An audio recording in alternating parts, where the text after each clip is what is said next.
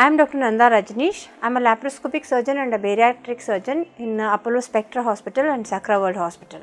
Breast examination, self-breast examination we call it, has to be done in all the individuals from the age of 13 itself, because we know by age of 13 there is what is called as proliferation that has started within the breast. In the proliferation phase, if there is any abnormality in any one single cell, that abnormal cell again proliferates into multiple abnormal cells. So, this is the reason from the age of 13 you should start doing self-breast examination.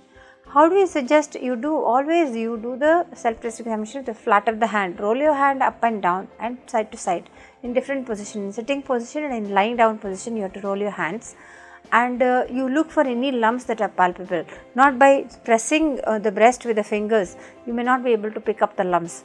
This is the reason I suggest that you do every month on one particular day what is called as self-breast examination. Let us say 4 days or 5 days before your periods. You can do it standing in front of the mirror, then you lie down. Not just that, you also look for any changes in the breast. Is the breast looking different? So, if you have any warrants and symptoms of anything in the breast, please meet your doctor once. That's always helpful.